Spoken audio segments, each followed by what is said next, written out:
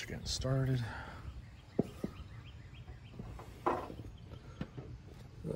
Okay, so we cracked that line first. Just got it draining into a bucket for now, and I'll do the next one, and then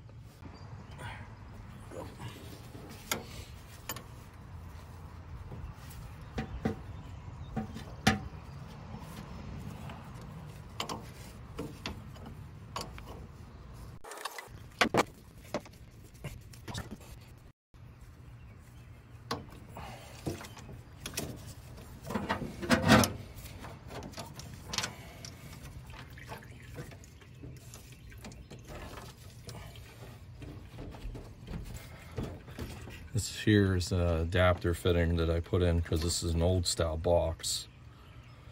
And I originally made AN lines.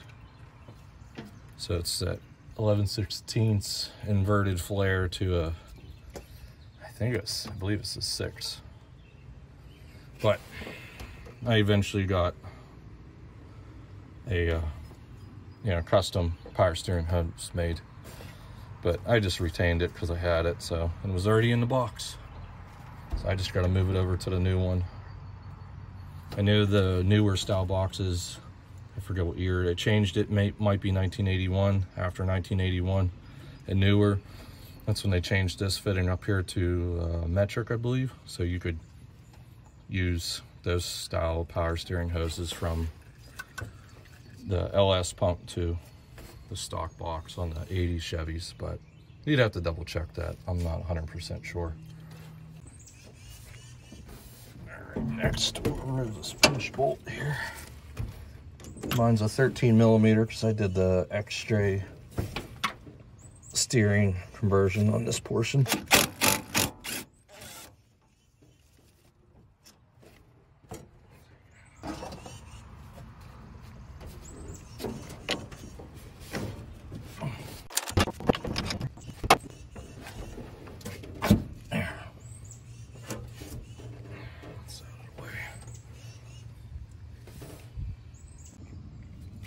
Okay, next we'll take off the pitman arm.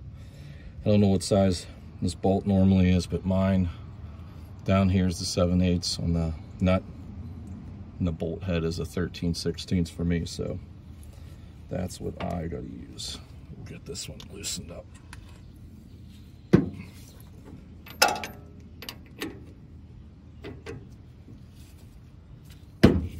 I know these are, I believe they're torqued to 90 foot-pounds or so.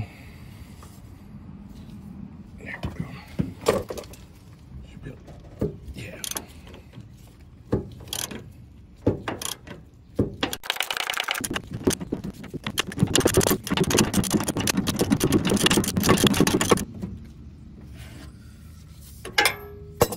Not there. Oh, there is not. Perfect.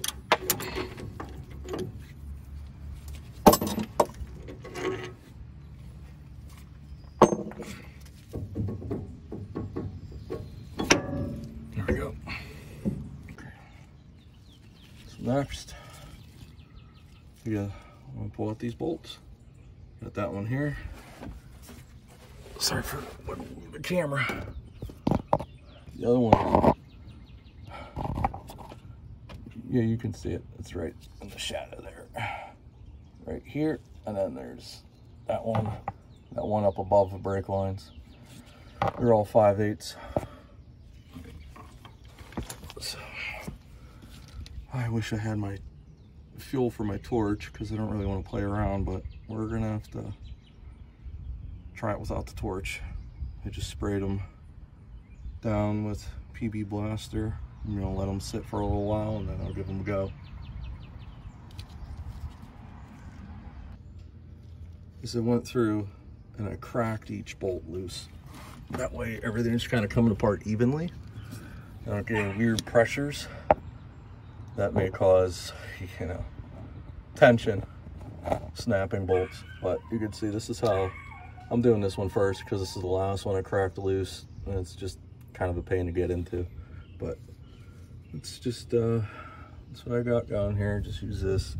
Couldn't get the breaker bar in there, so this is working, and it's coming right out. So I'm gonna finish backing all these, well, getting them loose. Leave the last one in there so I can take it out by hand and get my hand under the box, get ready to drop it down. Okay, I'm almost there.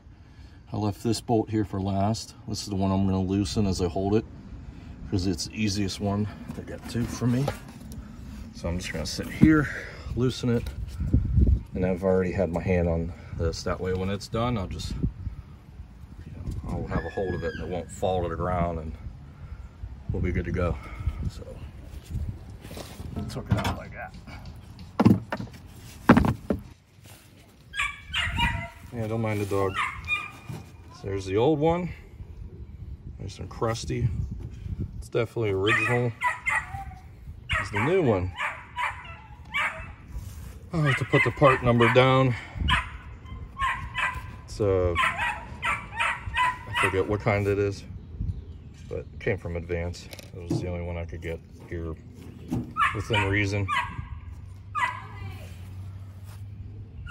Got this all cleaned up, painted. It's good to go.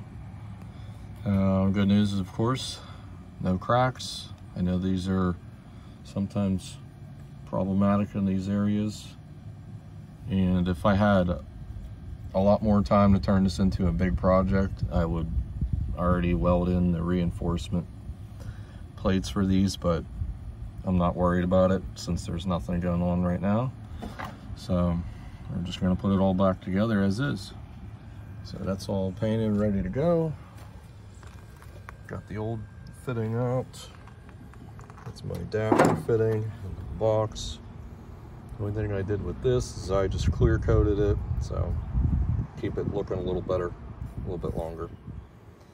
All right, so now we're ready to throw it in.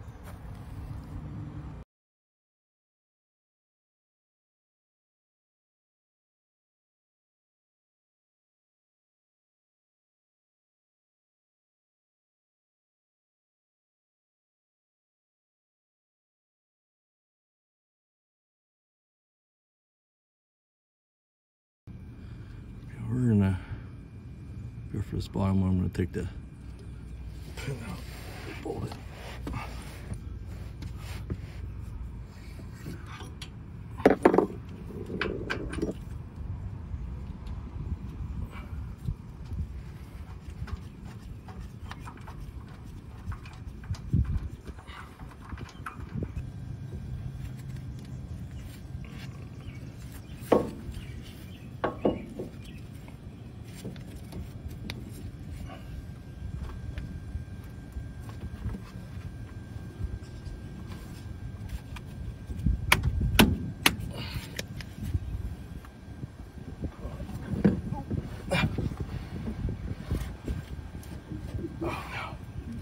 Ones.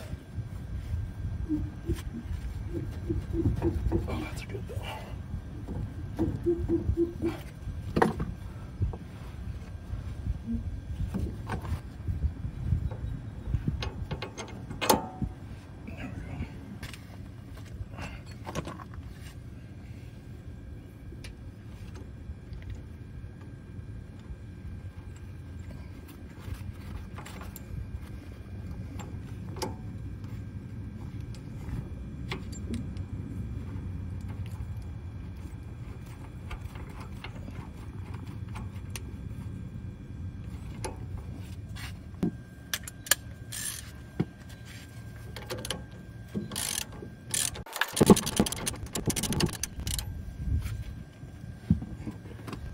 we go. Foot-pounds. There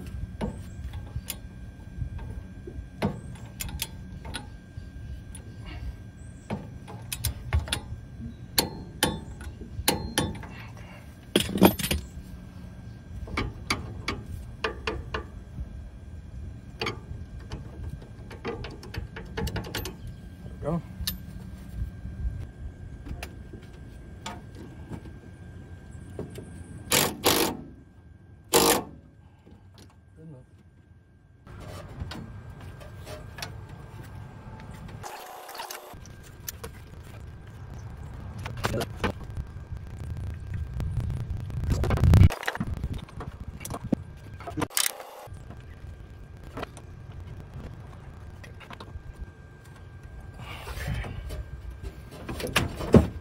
stuff.